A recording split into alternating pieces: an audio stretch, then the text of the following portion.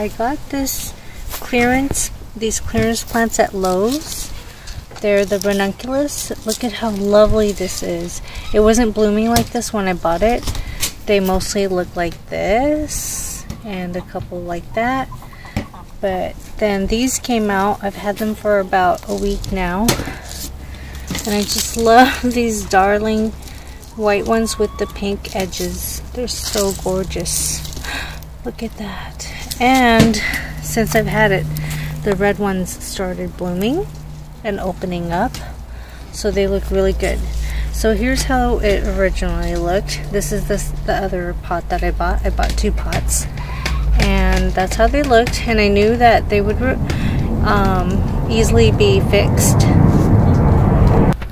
So only recently did this one bloom and it's opening up. It's so pretty. It's going to be even more gorgeous when it opens up a little more. I love how many petals they have. They have so many. It's ranunculus, so I know they come in bulbs, and come fall you can take the bulbs out, or you can take the whole pot to a dry place and not let it get soaked. And the better if you remove the bulbs from the soil so that it doesn't break down, and you can replant them again the following year, year after year. So what I'm going to do is deadhead everything. So by just taking a few moments to deadhead and get rid of all the ugly dead parts, which I probably need to deadhead this one as well, and just kind of pulling out the dead leaves, it's going to come back to life. Like this one. This one bounced back a lot faster. And I can enjoy it the rest of the season. And it's in a nice pot. I love it. And it was $18.98 full price. So half price it was about $10. But it's worth it because I have the bulbs that are going to come back every year, and I get the pot. In my enclosure, I have seedlings that were slowly popping up, but because of all the rains, it flushed all the nutrients out of the water. So I use that nutrient-rich water that's in the trough to water these plants. And there are several chili peppers coming up, but it's such a big difference in daytime temperatures versus nighttime temperatures. Daytime temperatures are around in their 60s and 70s, and nighttime temperatures are in their 40s, the low 40s. So let's see.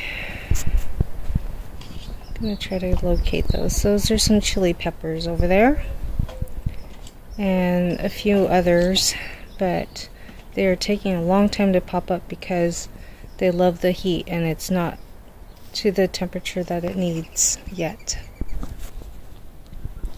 And my tomatoes are definitely growing, so I'm going to give it a few more days before I transplant them.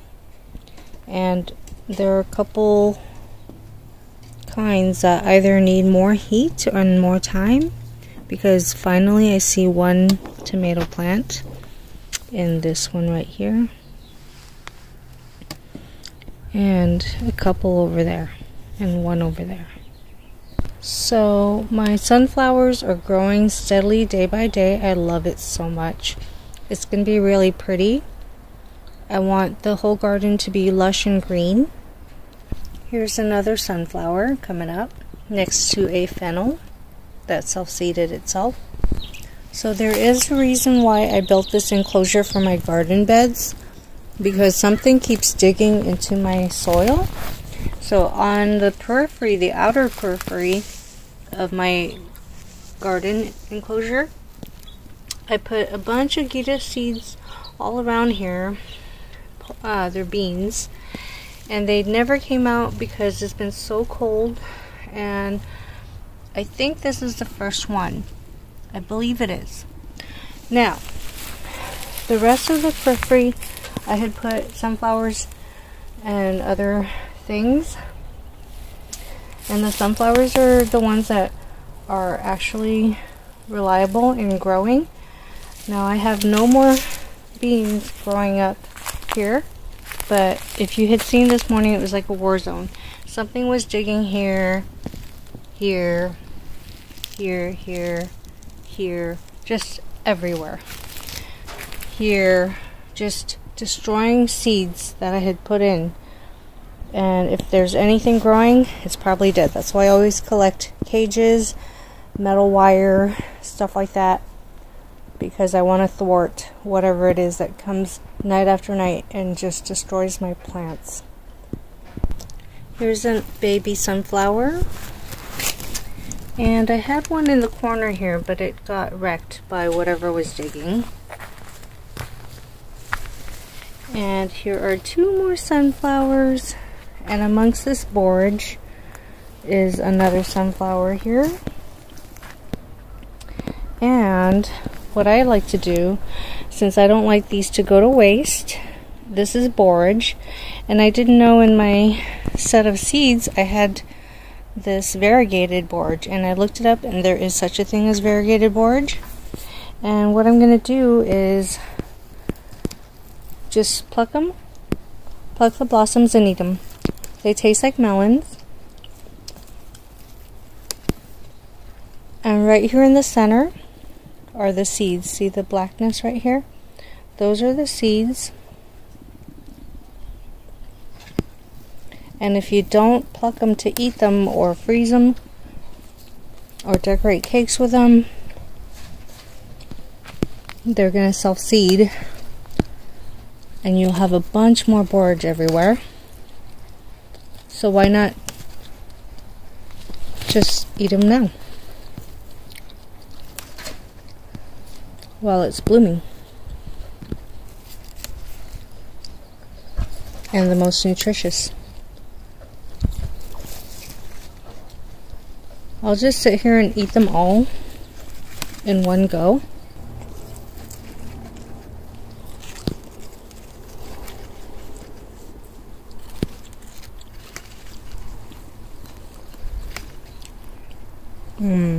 Yum.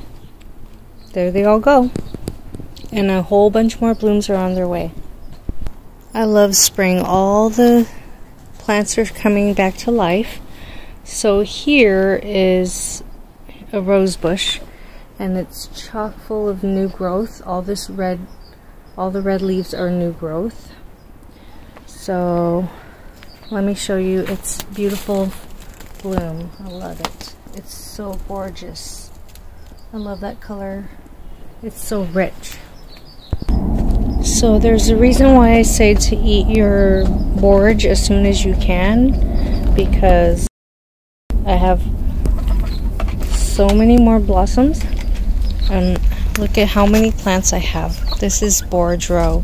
It's supposed to be borage and sunflower row, but the sunflowers are kind of, they're being shaded out by these borage plants, which really had a boost in growth during the rains.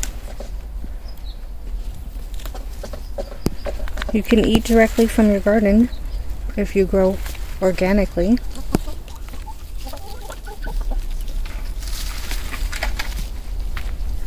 And right now, because it's so cold, there aren't that many pests.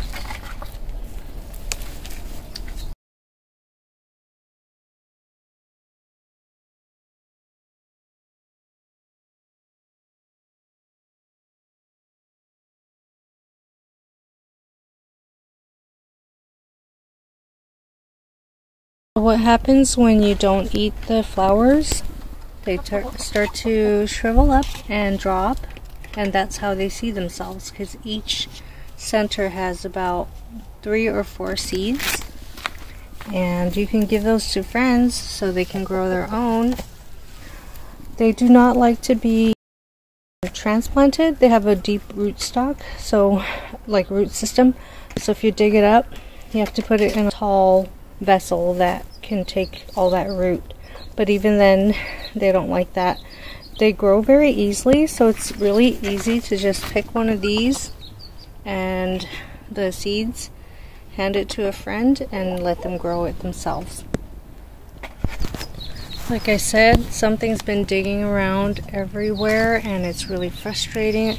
If I could enclose my whole yard, I would, because whether it be a possum or a raccoon, it's just destroying my garden wherever I don't have something growing. So here's another sunflower in this pot, which I was trying to grow something else, but I don't know if I put the seeds in there or not. Here's calendula coming back, which I love. I think that's a weed, or it could be a Gerber daisy, I'm not sure. I have to kind of refine my identification of plants. When I have extra seeds, I sprinkle them everywhere to have a polyculture. So here I have a lettuce, and I think I had sprinkled some flower seeds in here, but they didn't pop up. Here's another lettuce, and here's a weed which I need to pull out for the chickens. And oh yes, I keep forgetting, I need to harvest all these snap peas for my daughter. Under that netting over there, I'm supposed to be growing some green beans, the bush variety, and it's not coming up yet. But that's one of the ways I use to protect plants that I grow, is to cover it. And this here is so bushy. This is all my tatsoi and pak choi, and some Swiss chards and ruby chards, fennel. I mean, look at the assortment of foliage, just assortment of different types of plants. And my apples are growing. This is a 4-in-1 tree. So some flowers are white, some are pink. This one is really gorgeous, so pretty. Here's my donut peach. I am so excited. So it's been several weeks since I posted my other video of my donut peach tree, and the blossoms are now replaced with lots of foliage, and you'll see the little fruit forming. It's a fuzz ball. They're just fuzzy little balls. And this is great because I bought this last year and transplanted it into the ground straight away. Here is more damage and digging from my garden intruder. Here is my pineapple guava, starting to make little flowers. All the plants are starting to wake up and starting to make lots of green foliage or blooms.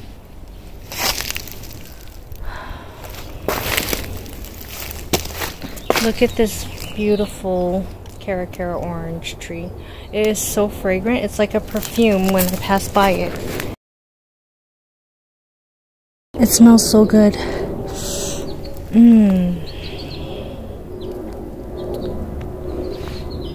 And it's just chock full of blooms. Unfortunately, it has dropped a lot of blooms. My armeria is coming back. All my perennials are trying to come back against all this cold and rain. I have nasturtium blooms hiding out amongst the round foliage, and they taste like every part of the nasturtium's edible. The seed, the flower, and the leaves taste like black pepper, like a peppery flavor. So upon inspection of the plant, I don't see any types of pests on it so far, and I'm just going to eat it.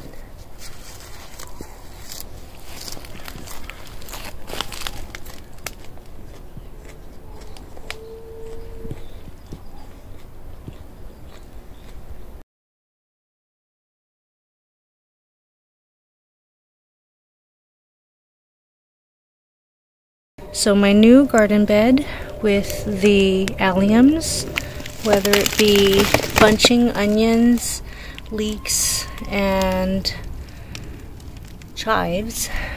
Some little green grass-like things are coming up, and I know some of the seeds were really old and so they may not come up, but the Carrington leeks I bought last year from Baker Creek are all coming up. I love that. And patriotic flag leek, globe bunching onion. Yeah, so I'm excited. I recently had I had 2 pots of jasmine with the fragrant flowers that I propagated from my mom's garden, and they were tiny little cuttings about 4 inches long, and now I've grown them and for about 2 years, and now it's about 2 feet tall, and I transplanted them out of a black pot. So it's looking a little sad here, and this might go to my brother so he can have some lovely scented flowers. So what I'm going to do is I'm going to place one pot by my back door and one by my front door so I can enjoy the scent of the jasmine, as well as my sister gave me 2 pots of gardenias, which I plan to transplant into my pretty pots. Another thing I'm excited about is this plant. It's supposed to be a dry, drought-tolerant desert plant, and it survived the winter and all this rain. I was so shocked. So it has the let me see what it's called. It's called Strawflower Ruby Clusters. I really love the pink little blossoms against the gray, silvery, and very soft leaves. It's so enjoyable. So here are the 2 gardenias, this one and this other pot here that my sister gave me, and every time it tried to bloom it would be too cold and it would kill the blossom. So here it's forming another blossom and more blooms. So I'm going to get this into some bigger pots. Right now it's in one of those 6-inch pots, I guess, and I need to transfer them into a bigger, more decorative pot. It's been unseasonably wet and cold this winter, and for a prolonged period with, you know, the sleet, the rain, over 12 inches of rain, and wind. Oh my gosh, a couple days ago it was just crazy winds thrashing my tree around, and I was just thinking, oh my gosh, all my blooms are gonna fall off of this plant, and somehow miraculously it survived, but the tree looks very, very sad. Like, it's so bare. On the other hand, my lavender is gorgeous, and the bees go about it all day in the daytime, and I don't know if those are the seeds, but they smell really good. I love it, and I love the taste of lavender. It has a very specific taste, and we get from Boba Time, I get the drink, it's called Lavender Blue, and it tastes so good. So I transplanted my other lavenders to these 2 pots here. So this pot I bought for only $7.99 at Lowe's. I went back there for a quick trip to get something, and I spotted these, and that price is wonderful for such a big pot. And I love the color. It's plant stand, and here's another plant. It's much smaller, and this one, actually, that other plant that I had in the yellow pot, it came from this one. This one actually had 3 plants in one, and I pulled that one out so that it would give it room, and I mean, it's already divided out. It had its own root system, so I could have divided this out more, but I liked it being bushy, so These are going to be really fragrant later on. So I bought 2 of these blue pots, similar to those green pots, and I'm going to put the 2 gardenias in the blue pots. And one will be in the front. Also, gardenias are heavily scented, really wonderful. So I'll put one in the front by the front door and one in the back by the back door. So while I was recently at Home Depot, I came across a few more bare root fruit trees, which I was looking for absolutely. And it's kind of late in the year, so I was surprised they still had them, because last time I went it was really sparse. And I was like, oh, you know, let me see what this Chojuro Asian pear tastes like. And it says it tastes like butterscotch. So my husband was like, okay, let's get it. And so we took it out of its bag that was filled with pine shavings to keep it moist. So this is what it looks like. I've been soaking it for a couple of nights. I think it's only supposed to be soaked one day, but I need to find an appropriate spot for it. I'm wanting it to be near my other Asian pear tree, but I'm not too sure. And so I gotta figure that out today for sure and plant it because the days are getting warmer and it needs a chance to grow roots. So I need to water it in, and the cooler weather is more protective, because if you plant it when it's hot, it's just gonna burn it up before it has a chance to take root. So from that fruit tree with the bag of shavings, I decided to mulch my strawberry plants. So that's where these came from. I didn't have enough to cover every single pocket, but I covered whatever I could so that it will not get dry too easily. And I'm just loving that they came up so quickly. Here are my other nasturtiums. I just love the beautiful colors of the flowers. They could range from orange to red to yellow to pinks. So this whole area is being taken over, as you can see, by the nasturtium. And this Nunum African basil overwintered. I couldn't believe it. I figured if it's from Africa, it's gonna die immediately in this cold winter, and it had lost its leaves in the fall. I'm so surprised it's still alive. So my mom always harvests her Okinawan spinach, and you know, I planted some over here and it just grew and grew and grew, and I just hadn't had a chance to harvest it because I was harvesting my tatsoi and bok choy, and now it's going to seed.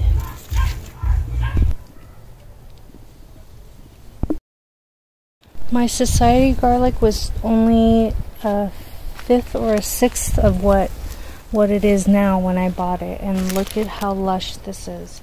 And I love the texture. I just love to run my hands through it. And you can use the leaves to season, kind of like an onion. It's a very strong scent. It's not for everyone, but it probably has a lot of good qualities as far as nutrients goes. And because the scent is so strong, I believe it keeps pests away. Here's my variegated society garlic, and it is a little bit bigger than when I bought it, and I bought it at the same time as that green society garlic, but for some reason it's a very slow grower. I don't know if it's the location or because it's a variegated variety. Here is another society garlic, and it's doing fantastic.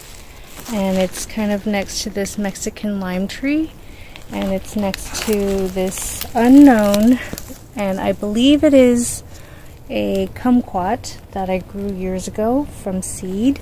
However, I have not seen a single blossom or a single fruit from this thing, so I don't know if it's confirmed to be kumquat yet.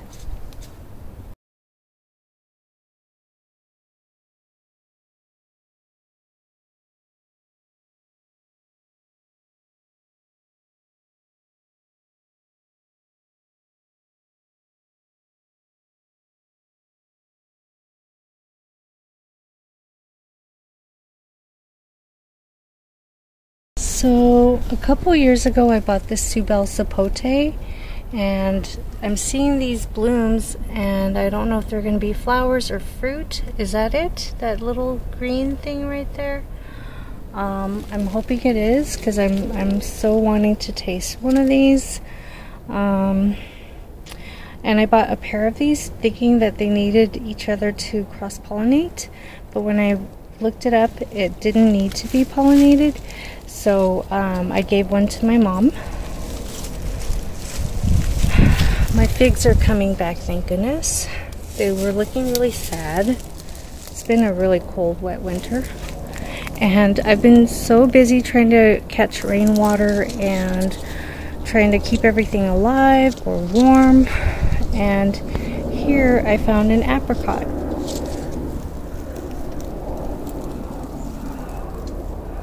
The problem that I have is that I have a lot of squirrels and possums and raccoons and birds and stuff, so they just, you know, eat all the fruits before I get to them, which is pretty frustrating.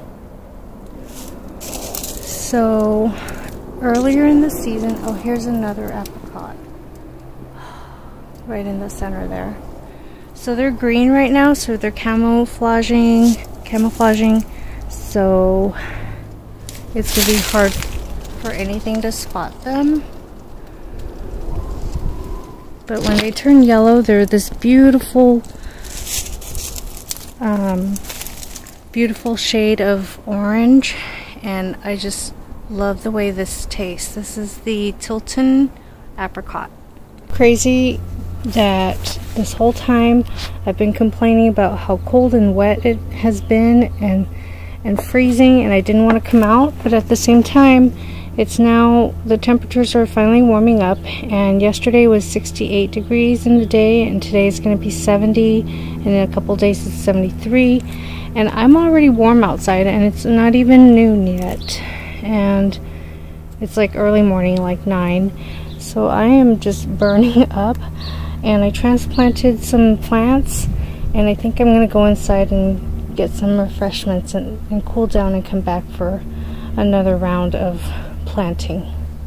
I dug the hole for the bare root fruit stock, the Asian pear tree, and I was noticing how sad the root system is. I mean, it barely has any roots. So anyway, I dug the hole, and then I think it's still a little too deep, so I'm going to just stick a little more soil back in.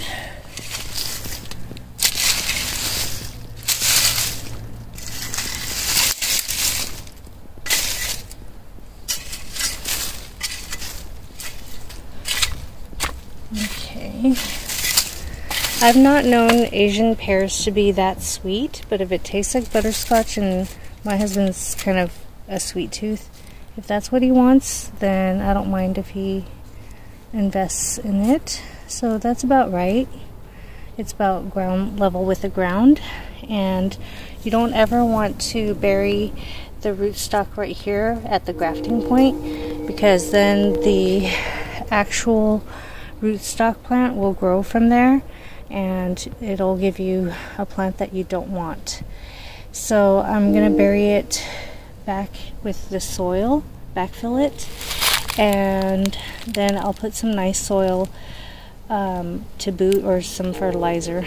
But this soil is very soft and very moist from all the rains we've had, and the last rain was just a week ago.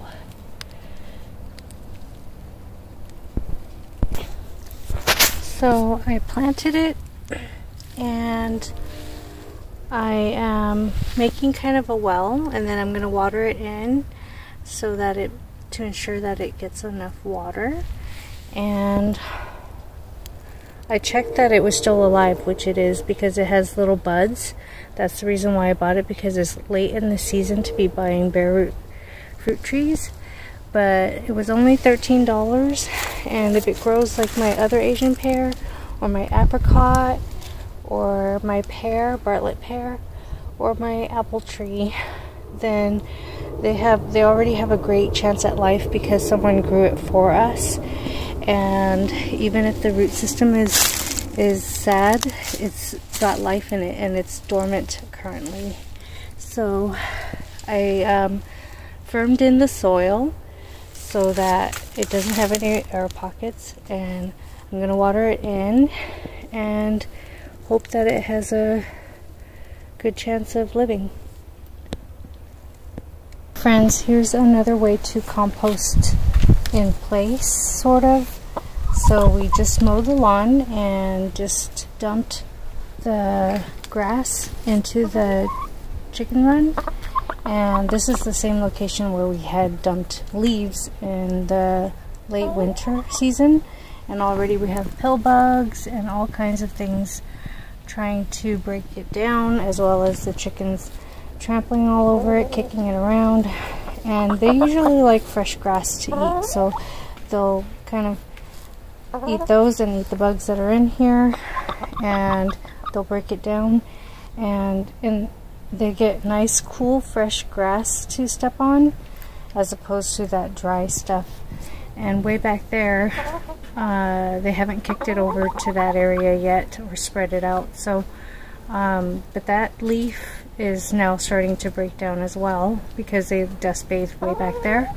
So over time this is going to break down, and sometime in June or July I'm gonna shovel all this stuff up and place it elsewhere to further break down into good compost, and it'll be hot compost, and then the chickens will have access to fresh dirt below and bugs and cool soil that they can dust bathe in, so that this stuff isn't composting in their run.